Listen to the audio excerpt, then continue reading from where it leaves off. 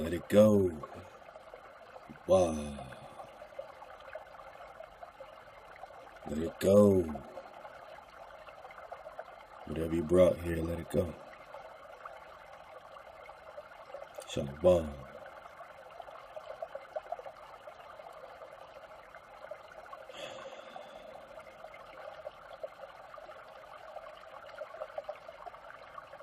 Hawa.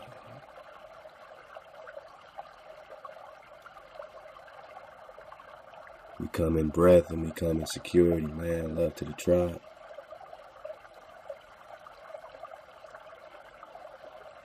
If it ain't about J Stu, it ain't about shit. Yo. We're just vibing out, man. You know, doing a little reading. I hope you enjoy that type of thing.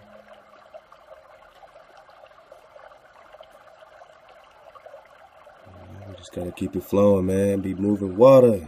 Like my sister. Like my sister Ty Battle. Like the Battle family. Love to the family. Love to Chris Battle. CJ. All the family. All the Battle family. All that pure water, man, that keeps coming. You know, this, you know we do the Ty Battle Poetry Night, man.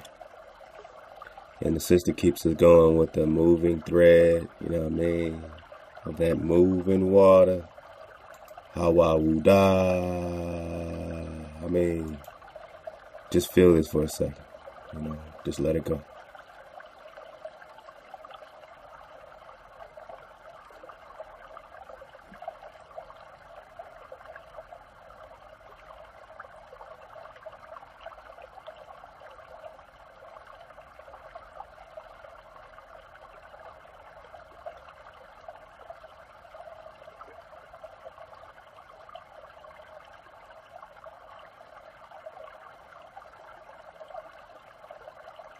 Those are your rocks, your water. That's your water, that's your frequency.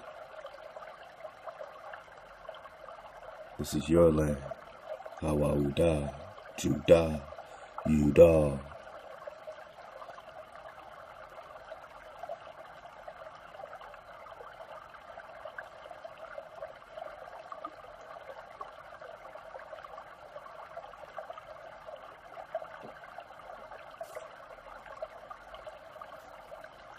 Let's get it.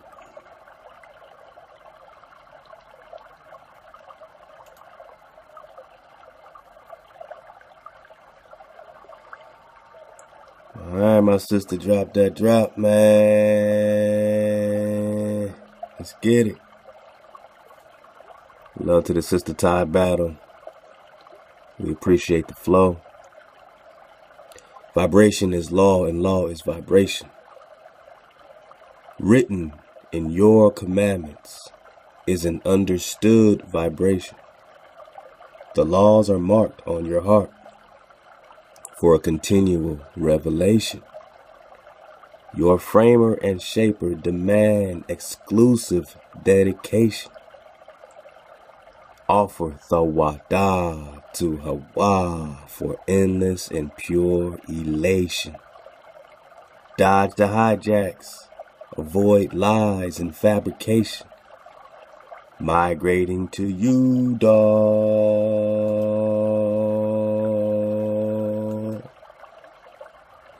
Come on. Migrating to you, dog. Hawawuda. To avoid prophesied damnation. Damn. Keepers of the CUV. Keepers of the cub. Experience constant salvation. On Mount Zion, the lions form the family of Drop Nation. Come out to play. Yo! Ahab, much Ahab to the sister Ty Battle for dropping it on the family, man. Thawada. I mean, you can break this down in so many ways, in so many parts. You can meditate on this, man, just like, you know what I mean? Just like that water. This is the water. This is the flow. I mean, can we run it back? Break it down. Vibration is law, and law is vibration. Come on. Written in your commandments is an understood vibration, frequency. Commandments are energy, frequency. Those are your realities. That's your real energy. Your energy forms reality, vibration, realities, commandments. The laws are marked on your heart for a continual revelation. You keep digging on it, man. You can't stop. You keep moving your feet. You can't stop, you know what I'm saying, getting the drop right now, man. We're having a continual revelation. Your framer and shaper, your mother and father, your breath, your foundation. Wow. Demand exclusive dedication. This is an exclusive affair. Amos 3, you only of all the families on earth have I known. We offer Thawada to Hawa for endless and pure elation. Dodging the hijacks, avoiding the lies and fabrication. Hawa, migrating to Hawa Huda to avoid prophesied damnation. Keepers of the CUV experience constant salvation on Mount Zion. The lions form the family of Drop Nation.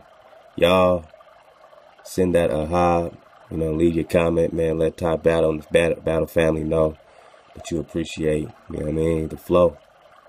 That you are the water, the pure water.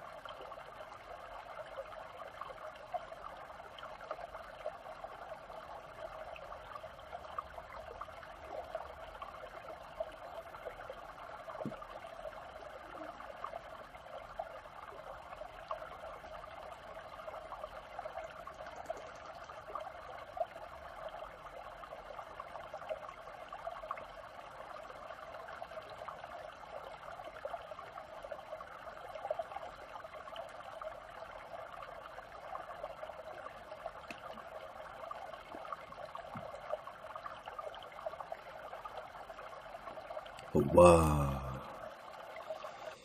All right, man, let's go on inside, man. It's getting a little, I can see, it's going to get a little cold. The weatherman said it might be a little thunder, a little lightning, Let's go and get cozy. Everybody come inside, get by the fireplace a little bit. We're going to do some reading. Let me fix this fireplace. You gotta get it all ready. Get it all ready for the drop. You know what I'm saying?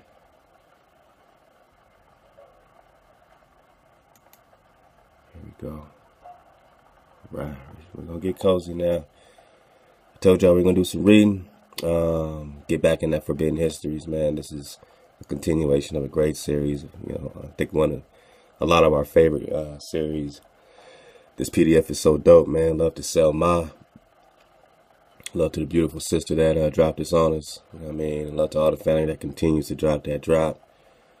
Ty Battle also dropped that Greater Exodus drop on us. And I dropped that PDF. I actually put it on our Google Drive since we're still building the library up. And I'm working on it, y'all. Working on this site. I'm working on 2 sites at once, man. And doing all that, man. So, all right, cool. Our fireplace is good. We're cozy, so... much love for all the help, man, and the offers of help, and all those that are really, putting the energy to support this vision. All praise our Creator. So keep supporting J Stu. Click on that link. Hit that GoFundMe.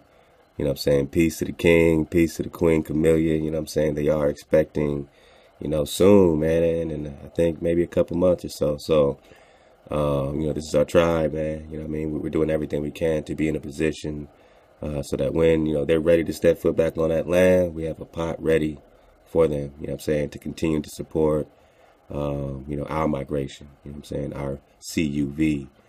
And, you know what I'm saying, once we get closer to that date, we'll do more to, you know, set up, you know, another GoFundMe or some other system so that we can get funds directly to them, you know, for whatever their, you know, baby needs are, you know what I'm saying?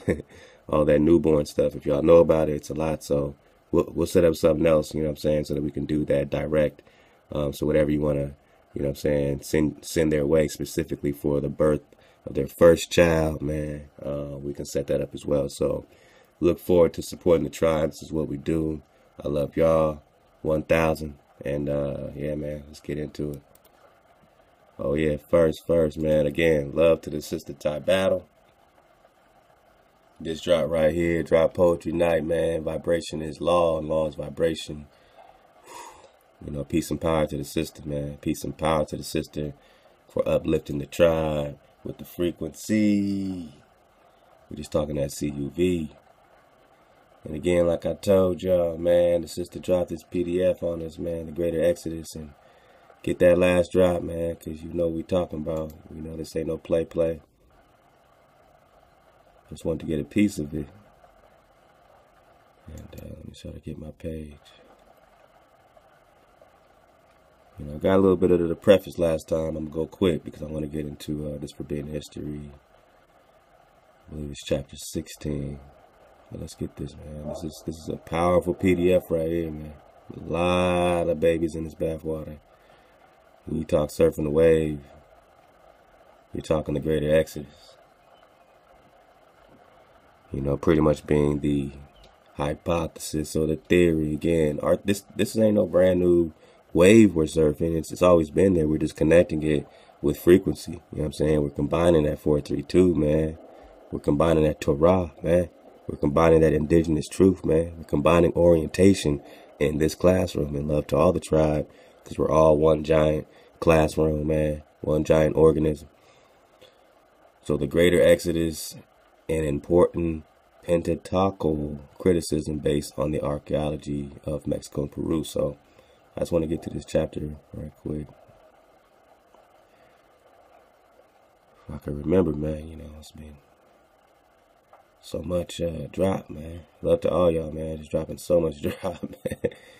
Get in Harmonics classroom, man, and teachers classroom, man. I mean, so much drops going on. Get in Uno, getting to the root of it all's classroom, man.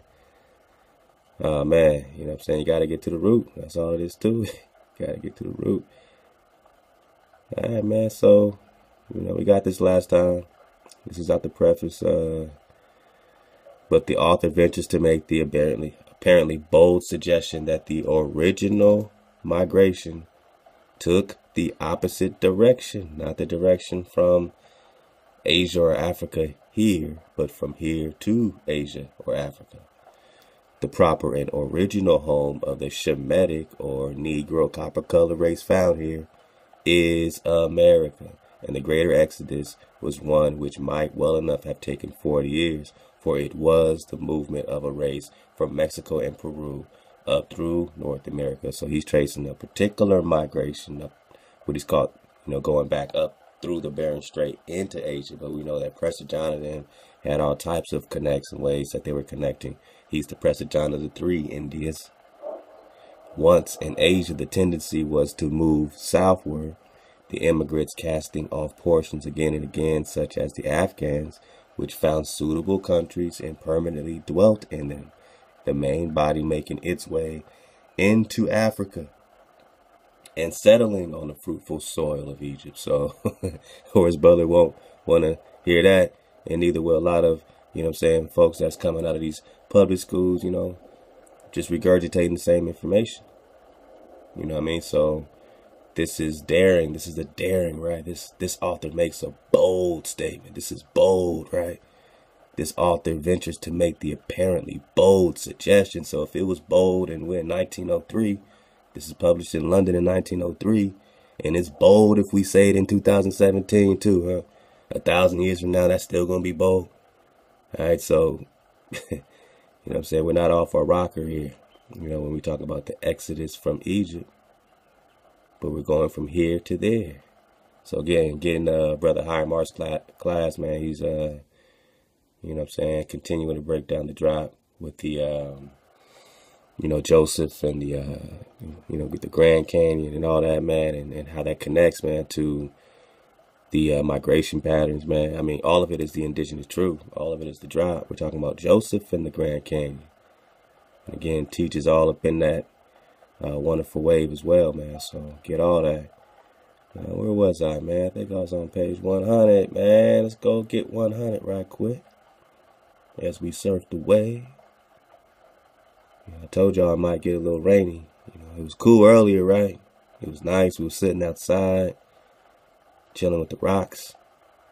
But now it's cool too, you know what I mean? Sometimes it's nice to hear a little bit rain, you know what I'm saying? Let the earth do its thing. Let the sounds be the sound. As long as we're cozy, as long as we got the fireplace going, make sure we got the fireplace going, man. All right, okay. All right. As long as we're cozy, you know what I mean? You good? All right. Let's go. Oh, yeah, that's a good one, too, to pass on. We got to get back into that. I'm going to stay on point now, because... Oh, we're talking Moloch worship in the Canaanites. Oh, man. We're talking Florida. Oh, man. Okay. Stay on point. Yeah, we got a little weather going on now, man, but it's nice, you know. As long as we got something to read on.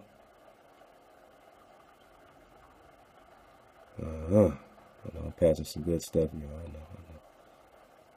All right, the leaders of the people, chapter 10.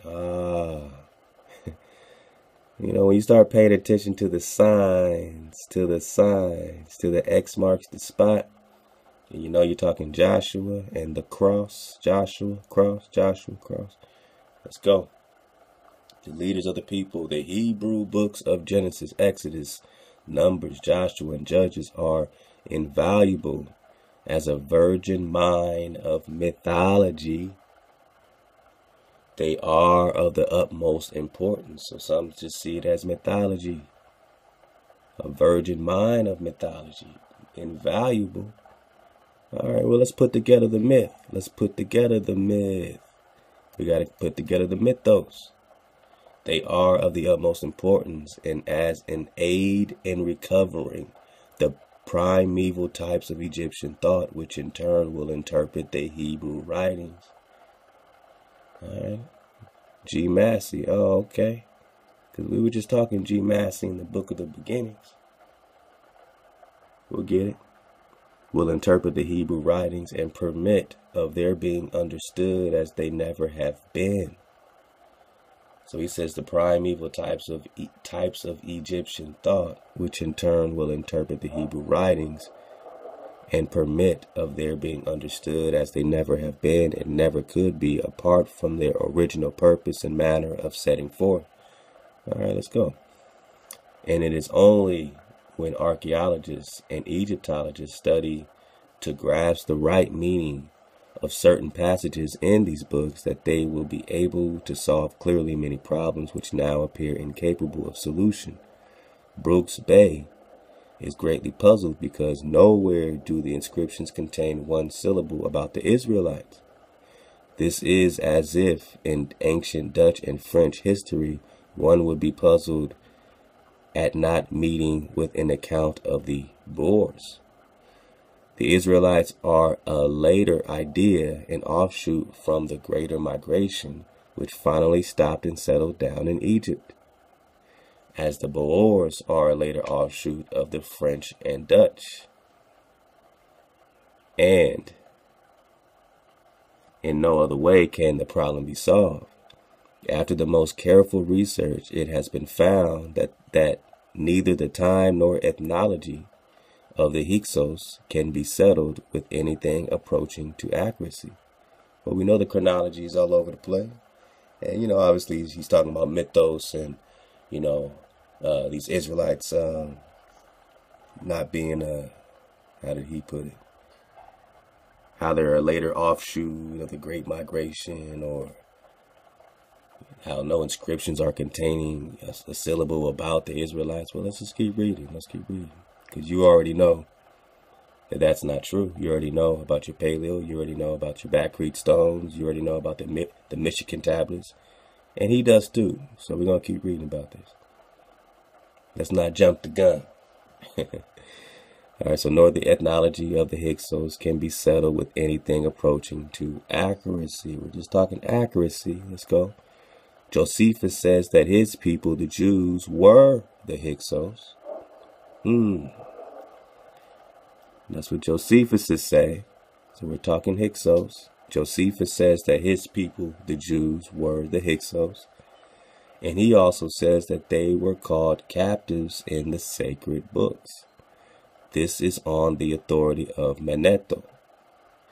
Now Hek, H-E-K, in the Egyptian is a ruler, a king, while Shos is servants. So that the Hyksos of the earliest times must have been exactly like the Memluks, M-Mem-L-U-K, a slave of modern times. The oldest form of government in the world is a theocracy, a people governed by a divinity who made his will known through priests and lawgivers. This was the government of the Hebrews, the Aztecs, and the tribes of the North American Indians, which are Israelites, as we know, because we're connecting them to Aztecs and Hebrews. So like I said, don't jump the gun when he's just talking about what can be put together with accuracy, or, what's mentioned about these so-called Israelites. Of course, we don't call ourselves, we never called ourselves Israelite. So we can't fall in love with these titles. King David never said, "We the Israelites." All right? These are titles. These are abstractions of the story that they're putting together, trickle back into our hands. So don't fall in love with titles. When you're the seed, you're the seed.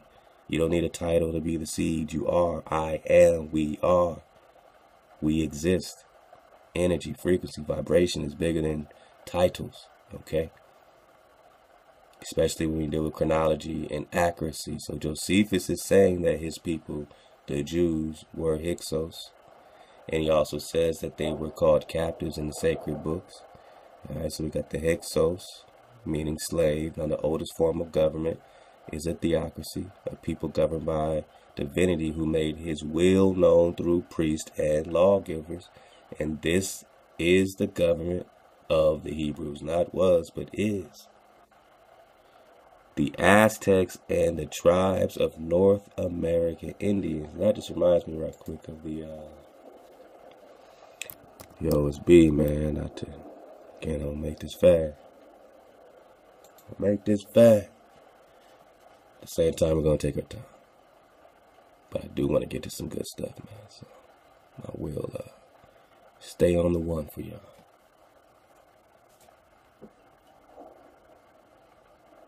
Oh, come on. Don't tell me my link is bad.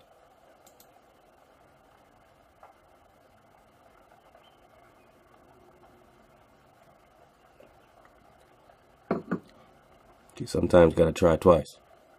Let this be a lesson. Don't give up the first time. Sometimes press reload. OSB. Alright, man. We'll be back in that, man. We got some good stuff to get to. But I just want to get to the, I want to get to the glossary, man.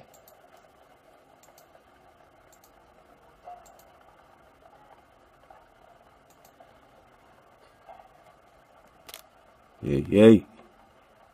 Now, when he said, we're reading, a people governed by divinity who made his will known through priests and lawgivers. This was the government of the Hebrews. The government of the Hebrews. The government of the Hebrews.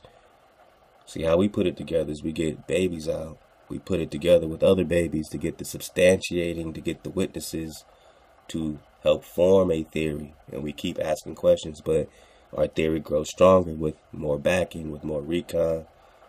They have theories back with research. We have theories back with research. So what? So this was the government of the Hebrews. The government of the Hebrews, the Aztecs, and the tribes of North American Indians. And when you look up Algonquin, what does it say? The United States of North American Indians before the destruction by the Christians. Now your black ass is a Christian, right? But before that, you had a government, a Hebrew government, a what?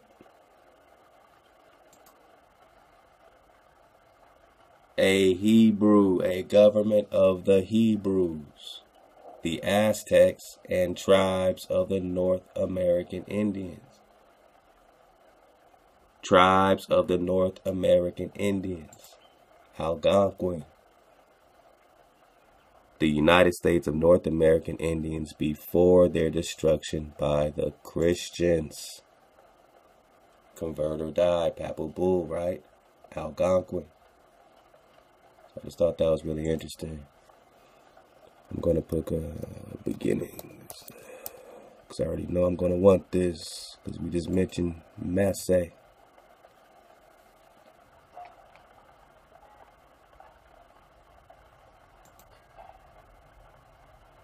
All right.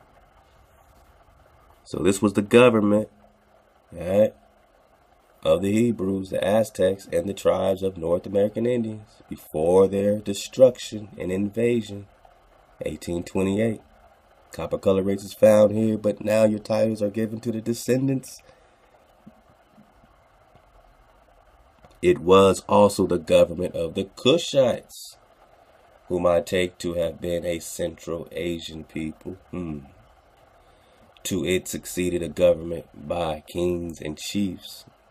And the first of these chiefs, as far as the Hebrews were concerned, were Moses and Joshua. Were the first of the chiefs. Alright. Let's stay on point. I was going to go back into the... Let's just go. Let's go. So Moses and Joshua were the first of the chiefs. Now how does this play with this Quetzalcoatl? Now this is another source talking about the Quetzalcoatl drop. Let's go. In the Toltec mythology, they keep calling you a myth, an allegory, right? Let's put the foundational legend together. Toltec. We got on the Toltec and the views of the Hebrews and the Toltec, the Israelite connection to customs.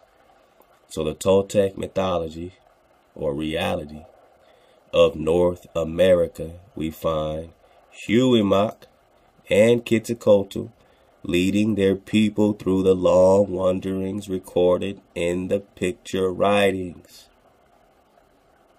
The picture writings.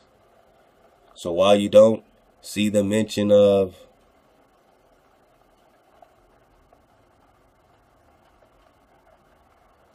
Brooks Bay is greatly puzzled because nowhere do the inscriptions contain one syllable about the Israelites. Well, were Joshua and Moses, were Huimak and Quetzalcoatl talking Israelite? Did the name or the term or the frequency Israelite come out the mouth of Huimak or Quetzalcoatl?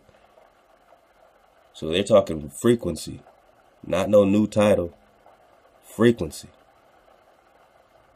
So in the Toltec reality of North America, we find Huimak and Quetzalcoatl leading their people through the long wanderings recorded in the picture writings. Huimak, like Moses, wrote the code of laws for the nation.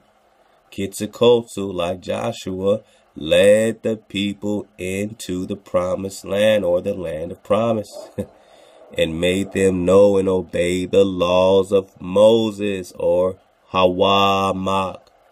This is not Huey, it's Hawa. Hawa-ma. Hawa-ma. And Hawa-shua. Hawa-shua. There is no J, right? Hijack 101. Quetzalcoatl. Now where we left the Paco who dropped this on us a long time ago. That's what Drop Nation is. Let's go. Book of the Beginnings by Gerald Massey. Now, you just mentioned Gerald Massey. Let's get that right quick. So right here you see G Massey. G Massey. Alright, so he's already digging on the wave that we've been surfing. Paco dropped this a while back. Let's go. Ashu and Anhar in Egyptian mythology, and Moses and Joshua conducted their people with the solar orb round the circle of signs, overcoming the opposing powers postulated by the early men. So in Toltec mythology or reality, Hawa-mak or Hawa-matzin, and Quetzalcoatl conducted their people through the pilgrimage and wanderings recorded in their picture writings. Hawa-mak, like Moses, wrote the code of laws for the nation. So this is a quote. All right. And conducted the civil government. United States of the Aztec, of North American Indians before the destruction by the Christians. And we got on how Quetzalcoatl in the Mormon, doctrine has been related to their Christ. But of course, they couldn't do too much because of the whole serpent connection to Quetzalcoatl, which we know now is only the fiery flying dragon, dealing with Moses' rod or Hawa-mak's rod or staff that turned into a flying fiery dragon. Come on. Quetzalcoatl in relation to Hawa-mak plays the part of Joshua or Hawa-shua, when Quetzalcoatl began to give the laws instead of Huey-mak or Hawa-mak, he sent a crier to the top of the mountain of outcry, whose voice could be heard for 300 miles round.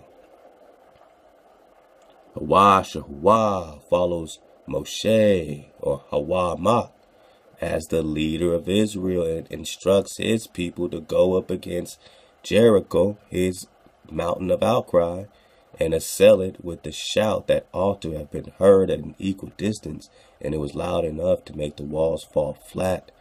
The old red land, Hawa Lepalan, was the name of the original home in the north from which the Toltecs migrated. Their leader, Quetzalcoatl, wore a long robe marked with crosses. Crosses is the what? The sign. Tau. The sign signifies him as the one who crosses. We're not talking about, oh, Jesus died on the cross. Christians, abstraction, illusion. No, this cross is Paleo-Picto-Hebrew, meaning a sign. But a sign of what? A sign. The signs identifies him, Joshua, Hawa-shua, Quetzalcoatl, signifies Hawa-shua as the one who crosses. Quetzalcoatl attained the land of promise, promised land, man. He brought his people to the promised land. And in his golden reign, an ear of wheat grew so large that one man could hardly carry it. Joshua led the people into the land flowing with milk and honey, where a single bunch of grapes was a load for 2 men. Moses is placed in the cleft of a rock, whilst the Lord, Hawa, goes by. And tradition asserts the print of his body to have been engraved on the stone visible to this day. Let's get it, man. So we're talking Quetzalcoatl, we're talking the Book of the Beginnings. So we got this, the Toltec mythology of North America. We find Hawa-mak and Quetzalcoatl leading their people through the long wanderings recorded in the picture writings. Hawa-mak, like Moses wrote the code of laws for his nation. Quetzalcoatl, like Joshua, led the people into the land of promise and made them know and obey the laws of Hawah, Moses, Moshe, Mexico. The land from which they migrated was called Old Red Land. Red man. Copper color race is found here, red man. Ruddy man. When Quetzalcoatl came to the land of promise, or promised land, it was found to be a fruitful, very fruitful land, where an ear of wheat grew so large that one could hardly carry it. So we just got that out the book of beginnings, so you see how we're playing here. See how we got them here. You know what I mean? Let's go. Hawah, the same way, led his people into a land where a single bunch of grapes was a load for 2 men. Moses was placed in the cleft of a rock. All right, so this is what we just got. Moses was placed in the cleft of a rock while he said the Lord before, right? They said Yahovah, Hawah. See, that V is a W, Hawah. And we don't deal with hijack city. Was passing by, and Jewish tradition has it that the print of his body was engraved on a rock. Hawah was placed between 2 rocks where he could see the Great Spirit, and the impression of his hand is stamped on one of these rocks. A Franciscan monk named Vasquez translated the chronicles of the last of the Quiche kings. Man, this is where we got to start digging on the Quiche kings. In his translations, we are told that the Toltecs are descended from the children of Israel, whose deliverer was Moses. Toltec, Aztec, deliverer, Moses, Joshua, let's go. That they crossed the Red Sea and fell into idolatry, that under a chief named Tanub, they arrived at last at a place called the 7 Caverns, where they built a town. Man, how does this relate to the 7 cities of gold? But the good monk, like a great many others, worked a story that he knew into one of which he knew nothing, and he might have succeeded fairly well if he had not given himself away by using one little word. That word is Tanub. Ta is the Egyptian for crossing over the water. Noob is Lord or Master. And Tanub was the leader who brought his people across the water. Bang! From North America. Tanub is the leader who brought his people across the water. From North America, where we find the word in the popular traditions to Egypt. Wow. Where we find the word in popular traditions to Egypt, where we find it on the public monuments, another name in the Egyptian for Ta-Nub. Now, wasn't Horace Butler breaking down the Ta-Mary connection? This was Ta-Mary. He was talking about Egypt being here. Ta is Anhar, Mashu. Now, Anhar means conductor or leader, and Mashu is Moses. Musa, Moses. Mashu, Moses. Anhar. And that's why it says in the book of the beginnings, as Shu and Anhar in Egyptian mythology, and Moses and Joshua. So Shu is being connected to Moses, and Anhar is being connected to Joshua. Shu and Anhar. Shu. We're going to dig on the Shu, man. Come on. Surfing the wave, man. Alright, man. So we got the Tanub, the leader who brought his people across the water from North America. From North America. From North America. Anhar means conductor or leader, and Mashu is Moses.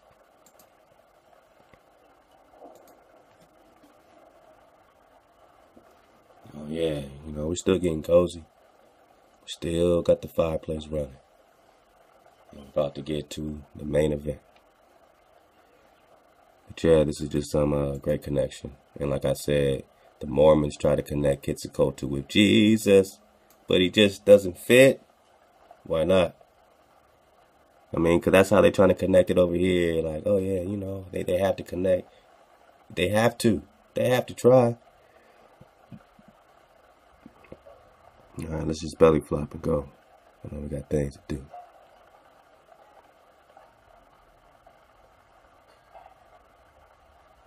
I'll start with this quote here. Let's get it bigger. In Mexico's great central mesa, where Ixtila, come on. This is a challenge. Ixtilicoquitlalil, all right, that's the best I could do, lived, the name by which the fair god of ancient America was generally known as Quetzalcoatl. We just got that Joshua connection. Now Quetzal, let's break down the Quetzalcoatl name. We broke this down before. Let's get it again. Quetzal was the name of the beautiful bird with the resplendent long green feathers and dainty crest. Coatl is the ancient Mexican word for serpent. Thus the name Quetzalcoatl means literally Quetzal, bird, serpent. Quetzalcoatl was the name applied to the New World God, or the American God, or the Creator, whose promised land is here, who was in the form of a man, bearded, white-robed, and a great teacher of moral principles. The Coatl, or serpent, was an ancient symbol of Israel's Messiah.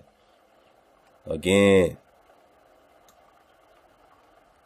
the Coatl, or serpent, was an ancient symbol of Israel's Messiah. So we got the serpent thing twisted, right? We got the serpent twisted, right? We got the serpent twisted because we're just talking about the fiery flying dragon, the serpent that devours the venomous snakes. The serpent that devours the venomous snakes. This serpent devours the venomous snakes. Let's go. Editor note. Moses' raised serpent staff symbol was preserved by Israel for over 500 years and is clearly identified with Jehovah or Christ in the Book of Mormon.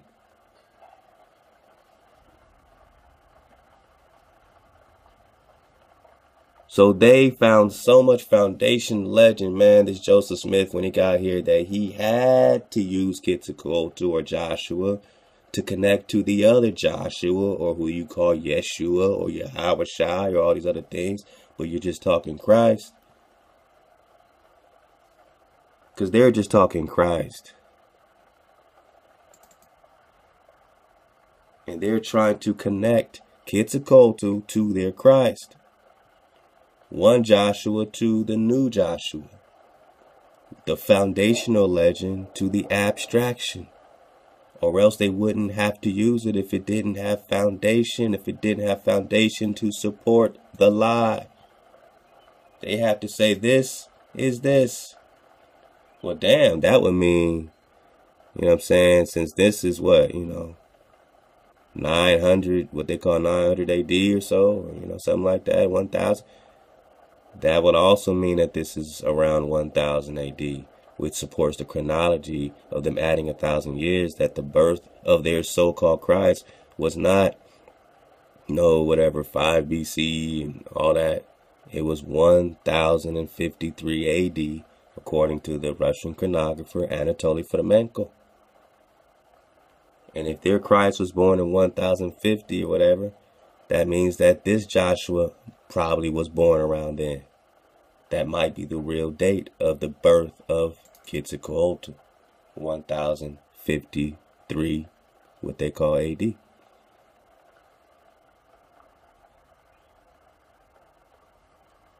So the Moses' raised serpent staff symbol was preserved by Israel for over 500 years and is clearly identified with their Christos in the Book of Mormon. But Garth Norman has researched the etymology of Quetzalcoatl and found that Quetzal in Nahuatl means to raise something up. So Quetzalcoatl literally means raised serpent. identical to Moses raised serpents on a staff. So we're going to connect this to Moses, but after we connect it to Moses, we go a step further and connect it to Quetzalcoatl, to Joshua, as we factor in Hawa and that Quetzalcoatl was continuing the law.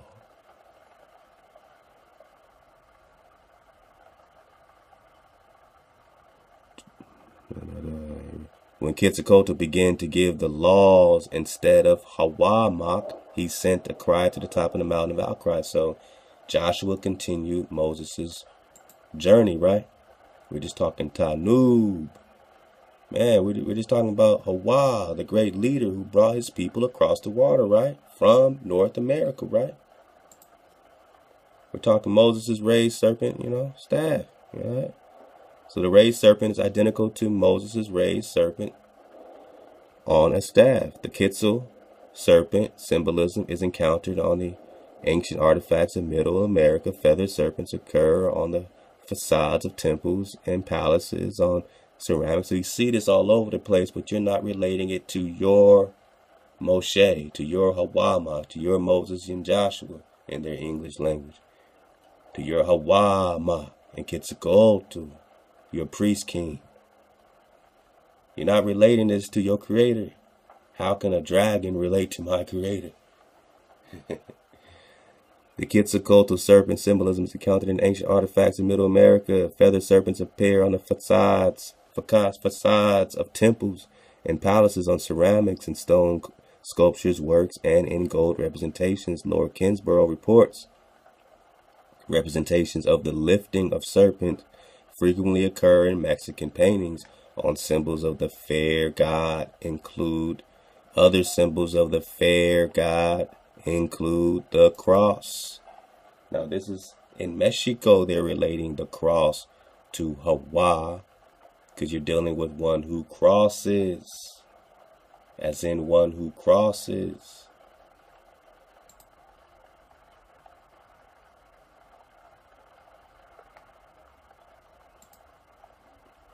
Quetzalcoatl wore a long robe marked with crosses. The sign identifies him as the one who crosses. Quetzalcoatl attained the promised land. He crossed what?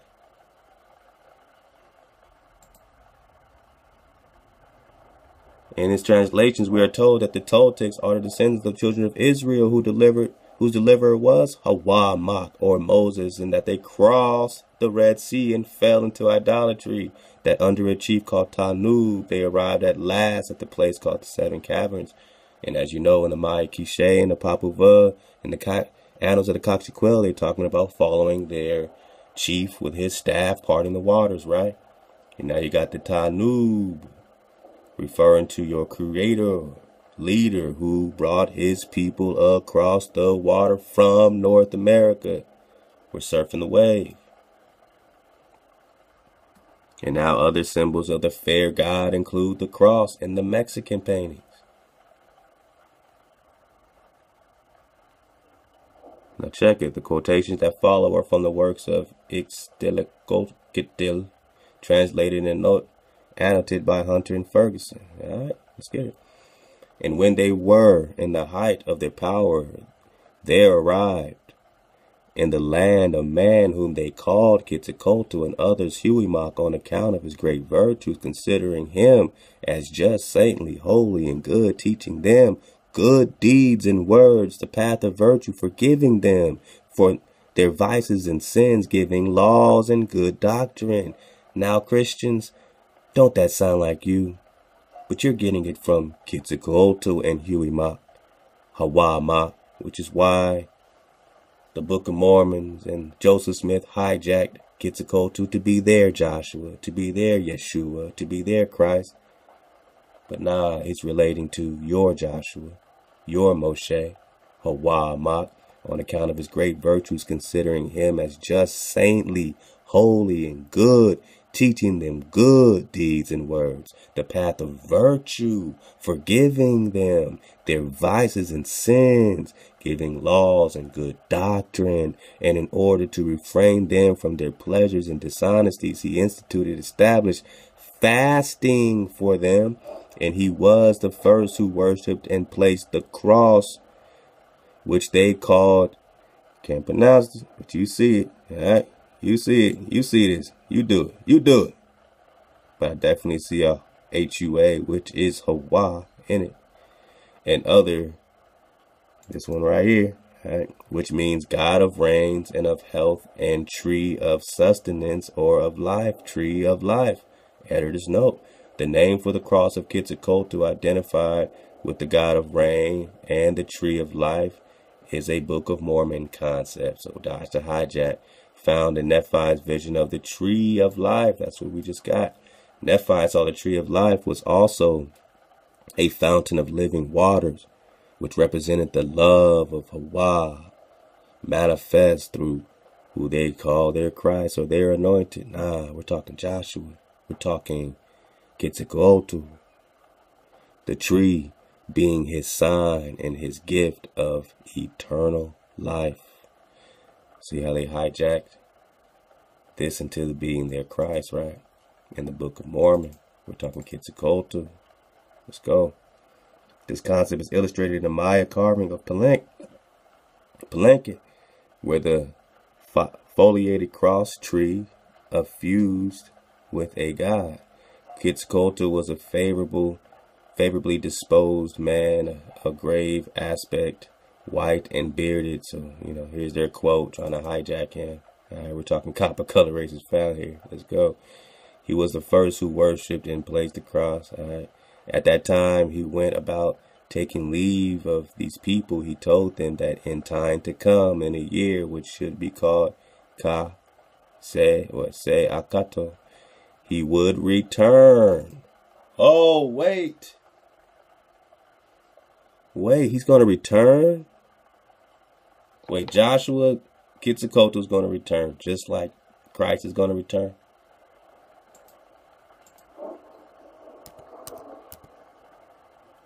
Man, we still got some weather going on, but, stay cozy. Drop's not going to get too excited, I'm just, we're just talking Joshua, right? So let's go to the book of Joshua. Don't be afraid. Chapter 3, I just want to see if you can see any similarities, corresponding, anything. Okay.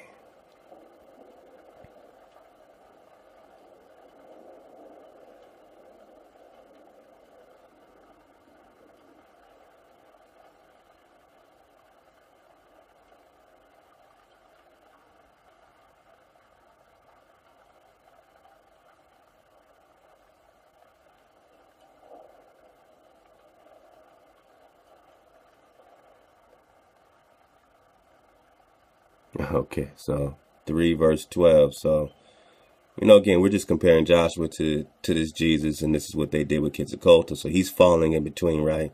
Is he Jesus? Is he Moses? Nah, he's Joshua. Is Joshua's Joshua. These people aren't creative. He's Joshua. He's Joshua. There's only one Joshua that's relevant, that says he's also going to return. So this Joshua says he's going to return. That Joshua says he's going to return. This Joshua rocks the cross.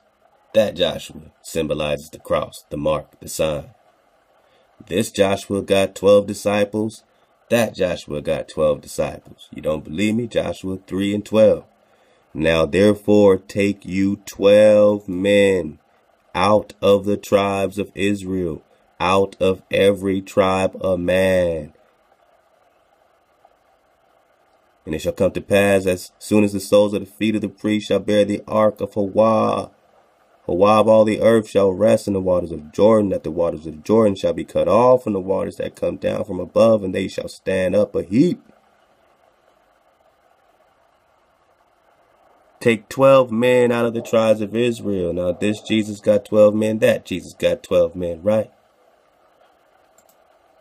Let's get it quick. This Joshua's going to return. He would return. And then his doctrine would be received, and his children would be masters and possess the land. This is what Quetzalcoatl's talking about, not Jesus. Not the Jesus that left you in Roman, Greek captivity. Say, I'll be back in 2,000 years. Peace. I'm talking about the Joshua that marched you on your promised land, who they're calling Quetzalcoatl, rocking the raised fiery serpent.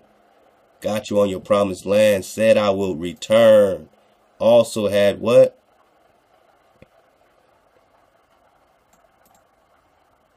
Now therefore take you 12 men out of the tribes of Israel. Out of every tribe a man. 12 men. 12 men. 12 men. All right, let's get to some last of this. He would return to them, and then his doctrine would be received, and his children would be masters and possess the land. All right. And that they and their descendants would pass through many calamities, man. Having you so-called Negro, copper color race found here by the European, 1828 Noah Webster Dictionary. And persecution, so-called Negro. And many other prophecies which were made by him. We're talking Joshua, Quetzalcoatl. We're talking the raised fiery serpent, flying dragon, which later were clearly many other prophecies which were made by him, which later were very clearly seen. So he prophesied, he led you to your promised land. He having preached and said the things in the majority of the cities of the Olmecas and Kalancas, and in particular in that of Cholula. We're going to connect this Cholula to the Monk's Mound and back to Prester John, where he most visited Cholula, and seeing the little fruit brought about by his doctrine, he returned through the same part from whence he had come, which was by the Orient, disappearing through Quetzalcoatl. Man. We're just talking Joshua. All right, man. You got those links. Let's go.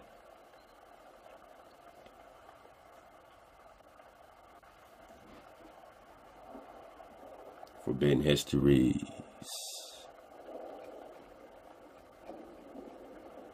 And this is a chapter I kind of stumbled on, man. I was going to get something else, and this kind of just brought me on in, man. So don't mind me surfing the wave with you.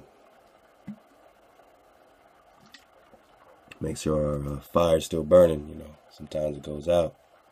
I have to add some more logs, man. Get Harm over here, man. Get J Stu. The 5 starters, man. All right, cool. We're good.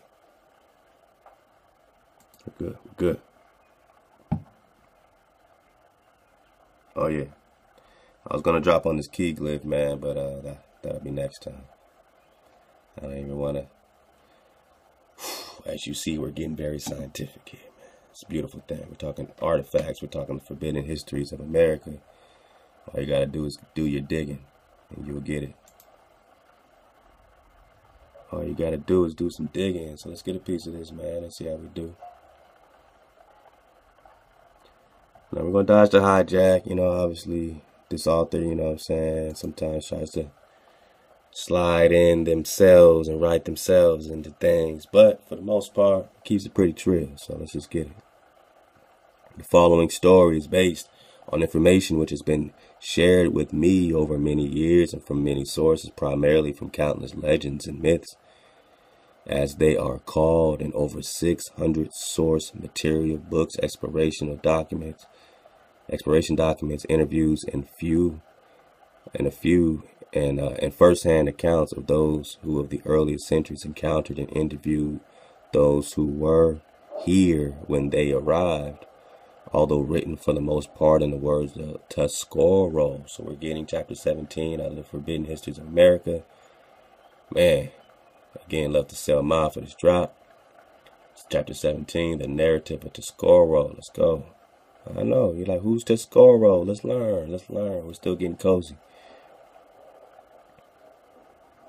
So although written for the most part in the words of Tuscarora, who is of Native American descent. Now, I don't know if he's hijacked or not. We're going to kind of figure this out together. But from what I kind of dug, it's definitely some drop in it regardless. I myself am descent of the most ancient. However, the storyline is that of oral tradition. In the words of those who spoke it, the oral tradition, which has existed since man first inhabited the continent. In many cases, the oral tradition used in this work is considered simply because the physical evidence and or other written source material I have seen over these many years and validates that which was given in oral tradition.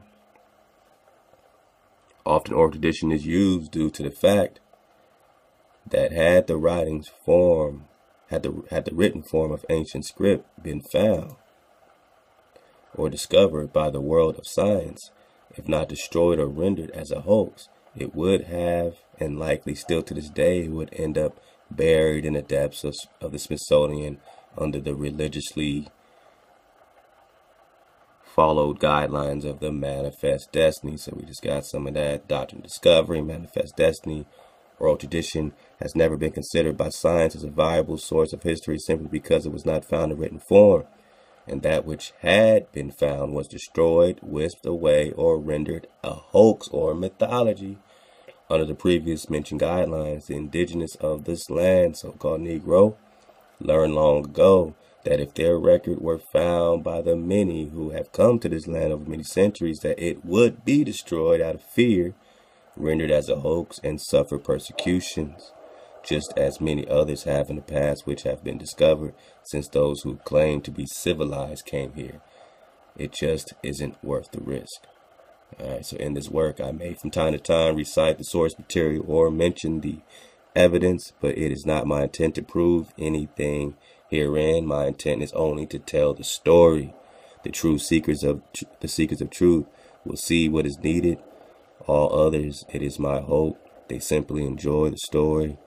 Whether society accepts the oral tradition of those who are descent from the most ancient of inhabitants of this land or not, in the kindest way I can put it, we just don't care.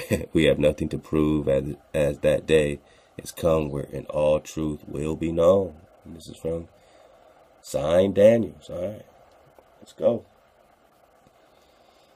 So this is just, translation. And again, we're just going to dodge the hijack and make it happen. So we're talking Utah. We're talking Utah. Let's go. I am called by some Tuscoro. I am the Turtle Clan.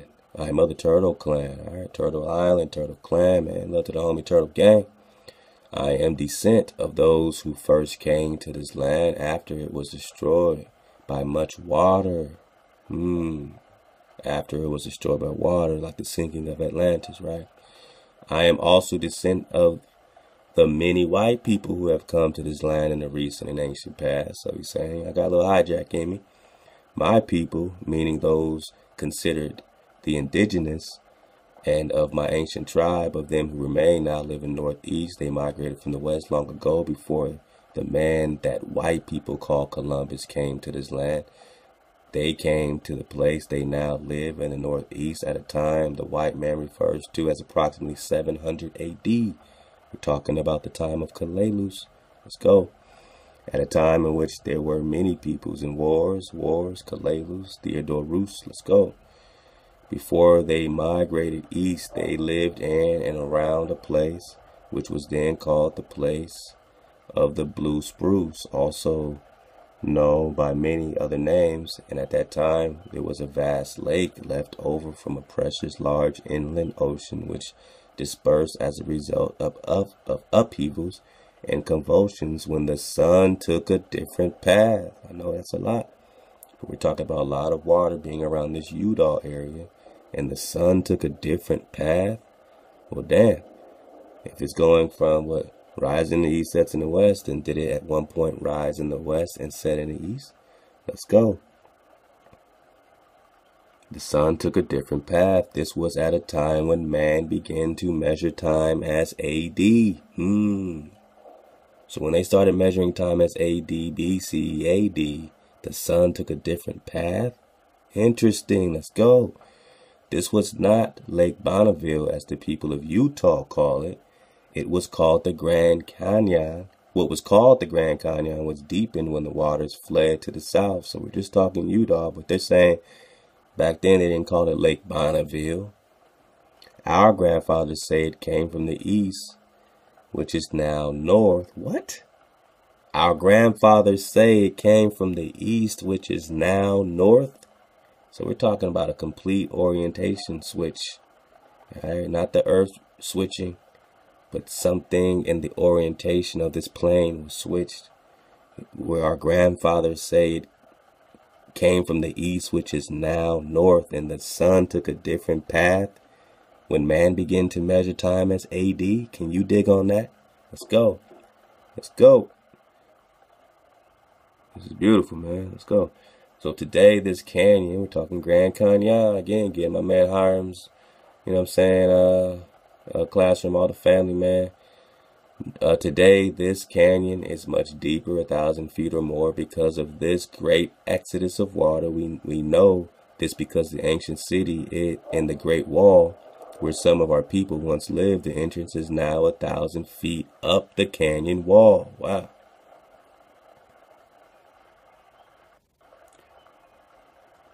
So this land around the lake and others was our homeland. It was good to us. We're talking Utah, Thawada. It had many large fish, some that could eat you, should you be careless, and many large turtles, and behemoth roamed free, and was a great work to us in those days before the sun hid from us. Wow. Many things were larger than they are today, including our people who average 8 to 9 feet. So when people say with more oxygen and more trees, we were bigger, we were giants. And, you know, when you find 10 feet skeletons, I mean, hey, that doesn't mean it was some hideous type of giant. It could have just meant it was one of your ancestors, man, with more oxygen. I have seen my dead ancestors, and they were large. Many people have lived here in this once near tropical environment. Even white people were here at one time, our friends, and of which today we are partly from. So whoever tribe he's from is definitely hijacked, you know what I mean, by these so-called white people, you know, friends. So they were friends of them. I wonder if they were a part of any of these melanated tribes that were friends of these guys coming over making treaties with. But let's get the drop. The waters which fed this lake, which have flowed for as long as my people were there, was greatly diminished as time went on. From the time our grandfathers first came to this land across the West Sea, from the great Tower of Babel, that the Creator destroyed. So this person saying he comes from one of these tribes, dealing with this Babylon, all right? Or migrating out of it. All right, let's go. So my people came to this land across the West Sea from the great tower that the Creator destroyed, and took the spoken words from many others and mixed them up. This is their first-hand account. Interesting perspective, right? Babel. He let us keep our words which we have changed over the many years, with only one surviving dialect, which is for the most part, we think, original. Yet when the earth shook in the days, the sun took a different path. The waters came up again from the mountaintops. Fountains of waters flowed, some so large that the tops of mountains were removed. The tops of mountains were removed. So some of those mountains look like they were sliced, and some look like they were just, some of those trees were just broken, right?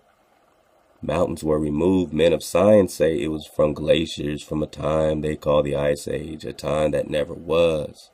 These waters were known from all over this continent as those which exceeded all. Many of our brothers remained behind at this place even until those days when the waters again went underground after a day which my people call the day the earth moved. This was a time around 900 AD, right? So now you got this Anasazi migration after 900 AD from Utah, the Four Corners, into what they're now calling Tenochtitlan or Mexico. We're talking the Aztec. Let's go.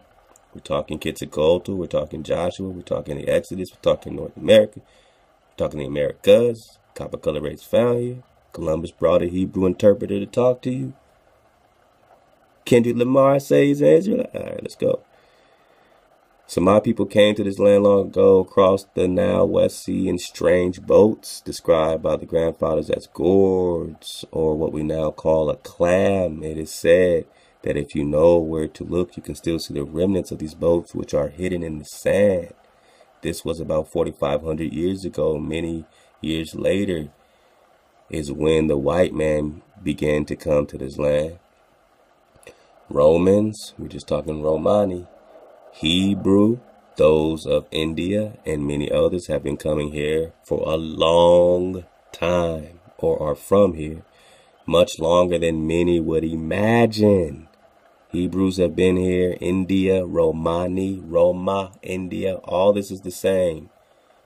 Roma, Romani, Hebrew, India, all the same. Prester John of the three Indias, Indians, all the same. Code words, copper color race, let's go. And many others have been coming here for a long time, much longer than many would imagine. They have mixed with our people and are a part of us today.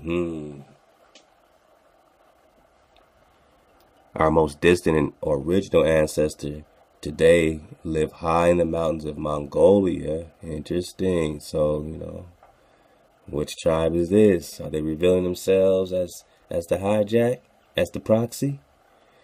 Where some of them chose to remain after our grandfathers left the tower. So did some of this proxy come over around this time? Many of them traveled on and became the fathers of many Asian people of today, especially the Chinese, who are mixed blood, very much like today's indigenous peoples of the Americas. So we're talking about the Mongol Chinese, mixed, basically proxy that you see when you Google Native American, you're pretty much talking about this. All right. So when the white man came here in the days of Columbus and Cortez, they supposed we were a backward people, a savage. Little did they know that we came from a great people who at one time had technologies by comparison. We're talking Atlantis, let's go. That was much greater than what they have achieved even by today's standard. When the people obey the Creator and his laws, when the people obey the Creator and his laws, he's giving you some game. You thought Jay-Z gave you some game in 444? Which is interesting because 444 is 8 equals 444. And a lot of times they try to sell you on that 528 being a love frequency, 528, but 528 is C equals 528. On the scale, C equals 528 is A equals 444. And 444 is very close to 440. You're still in the 440. And now you have a hijack frequency 444. Choose up. So when the people obey the Creator and his law, his frequency, the people are blessed with knowledge. When the people obey the Creator and his law, Hawa, the people are blessed with his knowledge.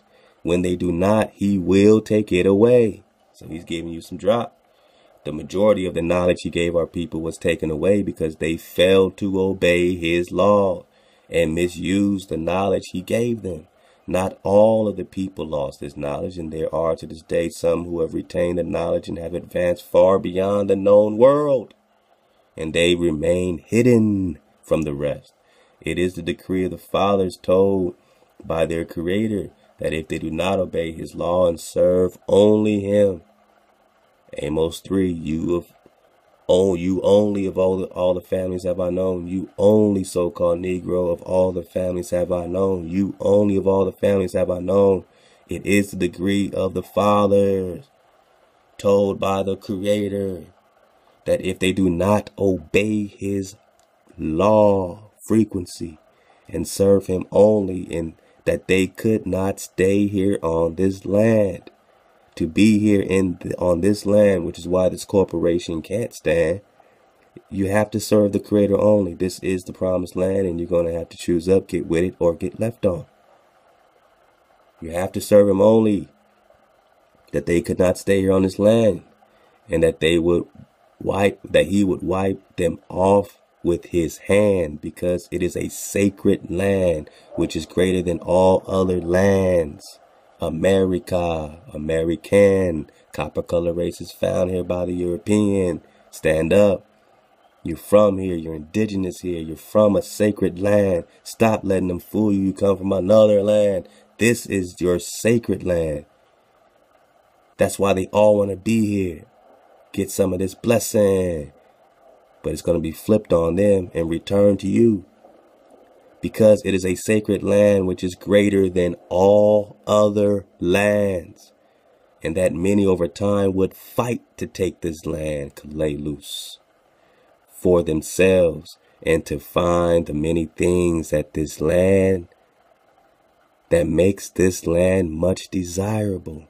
So who's looking for the gold? Who's looking for the drop that makes this land much desirable? It is a holy land, America. It is a holy land, like that of Jerusalem and Israel of old. Or it is the Jerusalem and Israel of old. And it is a place where all things began, man. Body bag for the illusion. It is a holy land like that of Jerusalem and Israel of old. It is the place where all things began. He has removed many of my ancestors from this land because of their evil ways, and he will continue to do so even until the end of time, when time will be no more, when he makes good of the promises made to my people and the 11 brothers interesting, promises handed down from our ancestors, which we now understand as Abraham, Jacob, or Israel. So, is this either this guy is, just hijacking himself in, or he might be coming with that pure water, man. The leaders of the white man in general have always supposed we were a backward people, that we didn't write anything. If we had showed them when they came, their scientists might have recognized it as an authentic history, but what would that have done to their plan to steal the land? And if they knew where these records or writings were today, they would no doubt destroy them, because they are afraid. They're afraid. They want to be safe. Our people learned long ago and were reminded in the days of the Spanish conquest that the white man was afraid of our beliefs because it refutes their belief, when in fact our people knew who they're calling. Remember, this is a translation of Christ, which they are also relating to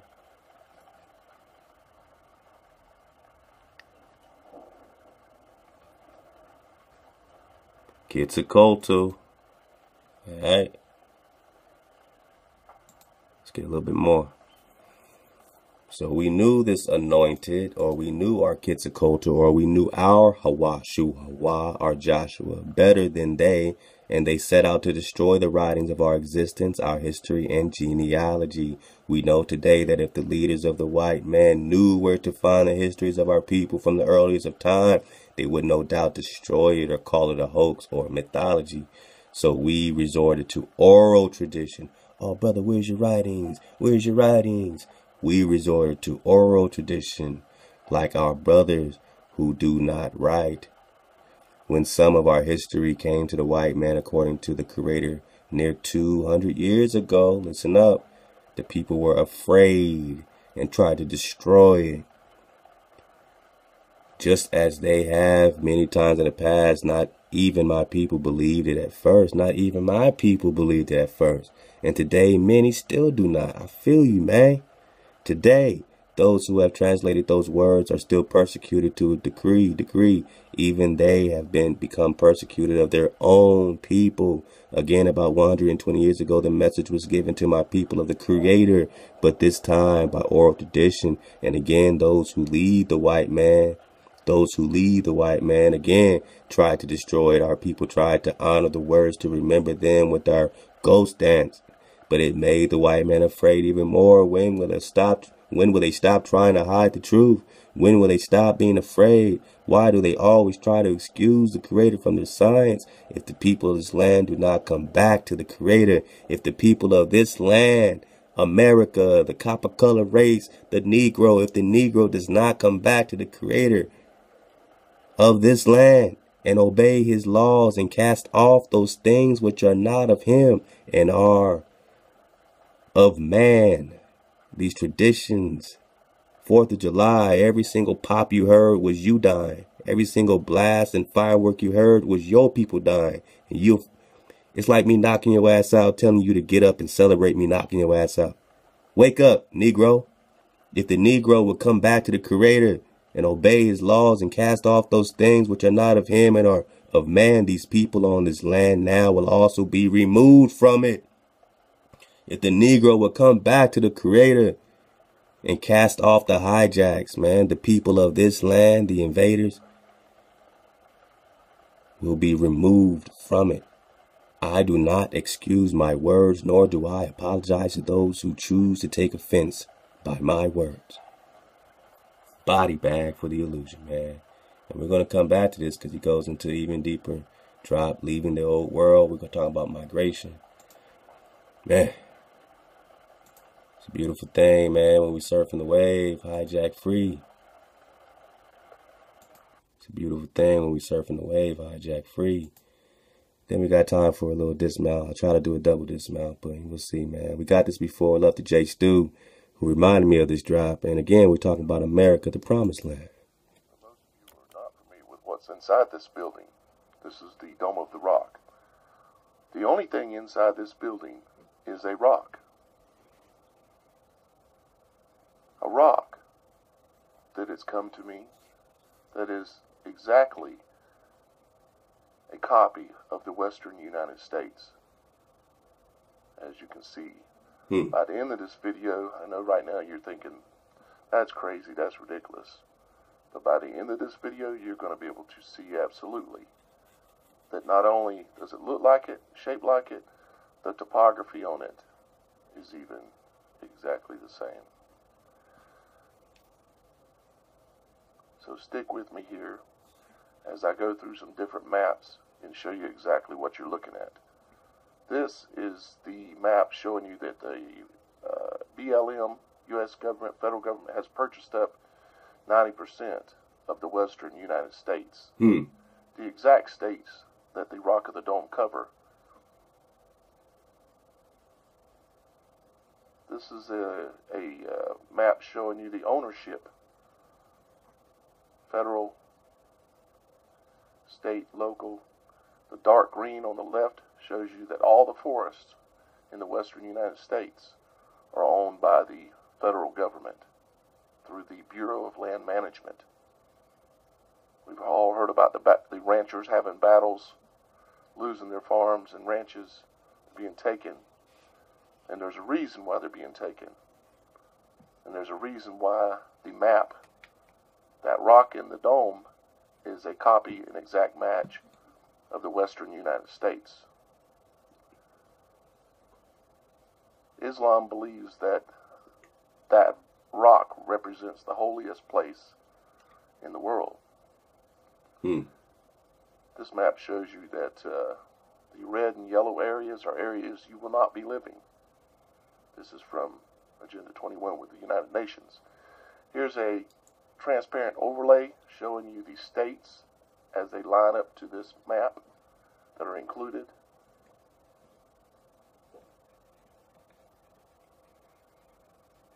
Here's a topography map.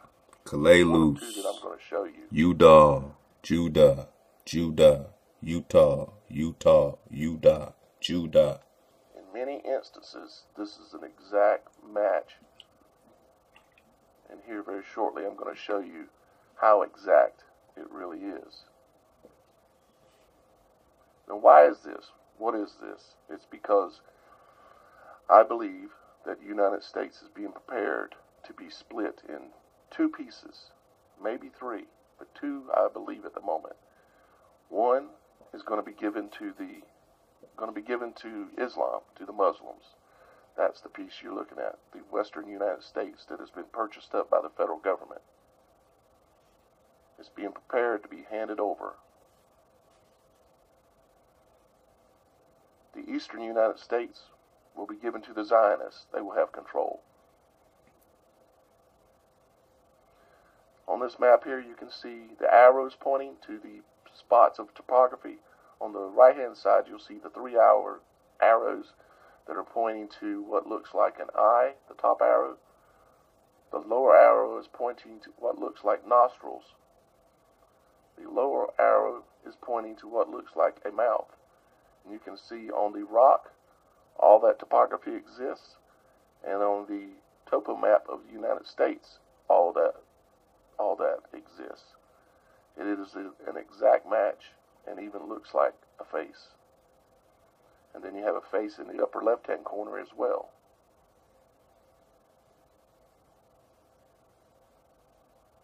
I understand this is somewhat mind-blowing, but this has been shown to me.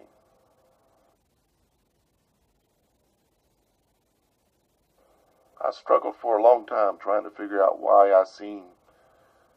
it appeared that Islam was being demonized, but yet at the same time we have Muslims that have infiltrated our system, including Barack Hussein Obama, along with many other Muslims, including the governor of South Carolina, Nikki Haley. Nikki Haley is not her name. Just Google Nikki Haley's real name. And it's because we have factions, two different factions at least, the Zionists and the Muslims, that, or you might say Islam, have a working agreement, you might say, to split the United States at least into two parts. The eastern United States going to the Zionists. As you know, most of your Zionists come out of Israel. And Israel, or excuse me, the Zionists, not the average Jew, but the Zionist Jew. And there are Zionist Christians and whatever they want to call themselves. But they're going to have the eastern United States, and the promised land is the United States. It's not Israel. The promised land is the United States. They're going to have the eastern United States, and the promised land is the United States. It's not Israel. The promised land that the 12 tribes of Israel were promised, they believe is the United States. And this rock in the dome of the rock, eastern United States, and the promised land is the United States. It's not Israel. The promised land that the 12 tribes of Israel were promised, they believe is the United States. Wow. And this rock in the dome of the rock, matching it exactly, the western United States, is a lock. Is a lock. Logic before authority. Love to J. Stu, man, who also reminded me about this drop. Ancient cartography.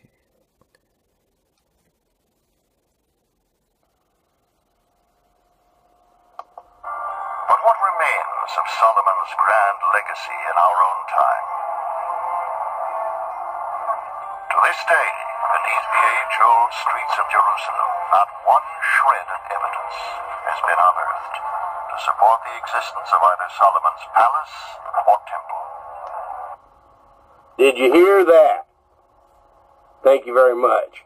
Not one shred of evidence found in the Mideast to say that Solomon and King David, the land of Israel, is even there. You heard it right here. Nothing.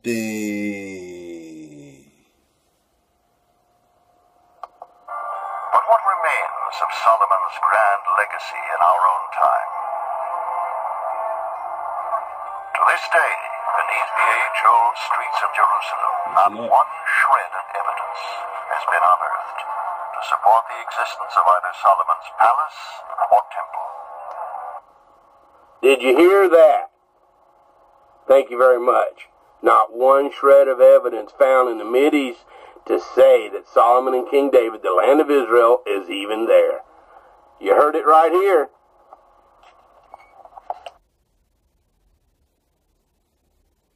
Pay attention.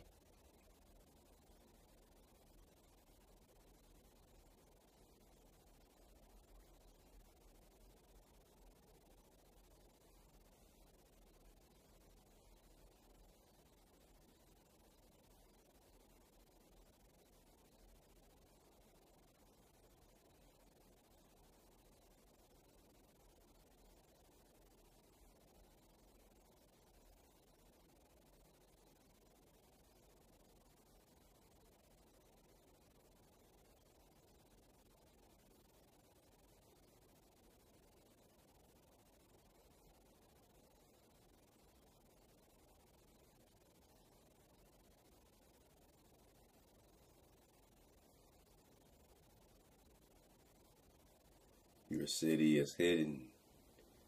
Your cities are hidden.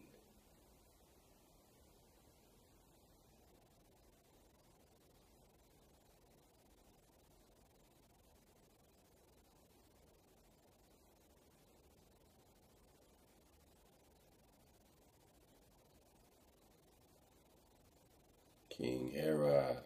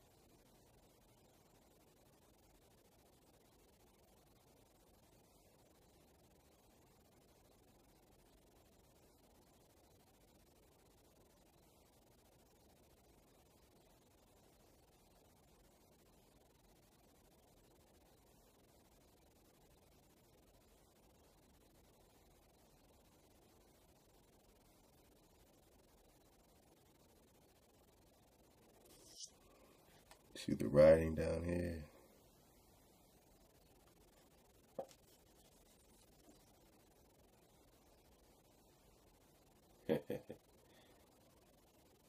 Dodge the hijack. Hijack 101. Which Joshua, man? Choose your Joshua.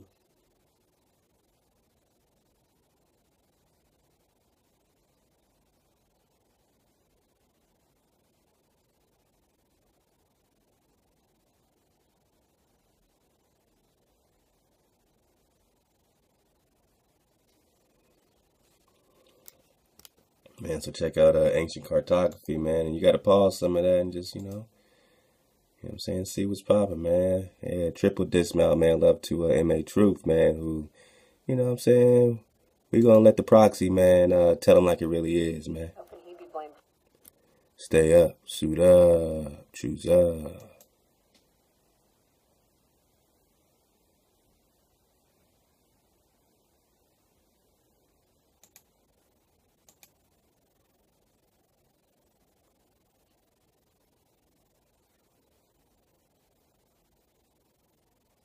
Let go, let go. Helping the situation?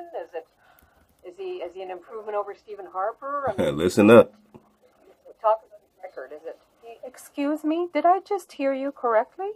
How can he be blamed with that? No. Excuse me. Excuse me. Don't now, speak stop. to us that way. Stop right now. You do not speak to us that way. We are human beings. And the way that you're speaking to us It's not acceptable. You are No, not. stop it. Stop it right now. If you don't, we don't want you here. Can you please leave? Step out. Step out. Step out. Then I don't want to hear from you. You have no right. You don't speak to us like that. Very simple question. Can I Yeah. have an answer? And this is the problem.